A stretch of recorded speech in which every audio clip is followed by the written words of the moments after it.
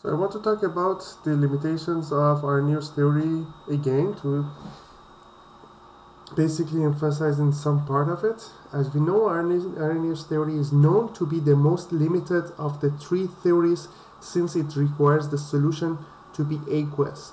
It only applies to substances that produce hydrogen ions or hydroxide ions in water. Number one, an acid is expected to be an acid in any solvent, but that's not the case nowadays. For example, HCl acts as an Arrhenius acid when dissolved in water. However, when HCl is dissolved in benzene, there is no dissociation.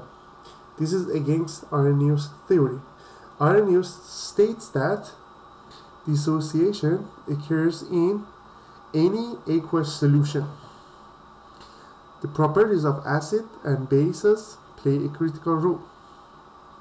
Number two, Arrhenius didn't explain in his theory the behavior of acids and bases in a non-aqueous solution. For example, the dissociation of acetic acid in methanol. It could be written as acetic acid plus methanol. It's going to give you these two compounds. Number three, in Arrhenius theory, all salts should produce solutions that are neither acidic nor basic.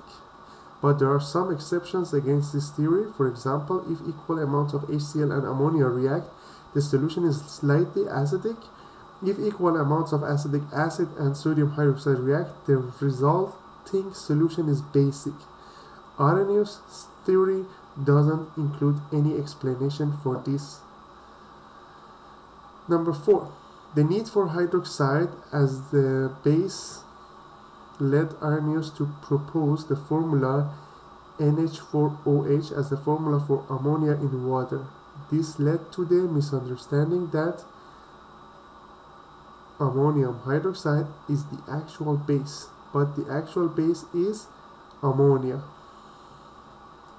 And number five, as you read before, a bare proton cannot exist for a long time in a water solution. Therefore, the reaction of water and proton is going to give you hydronium ion.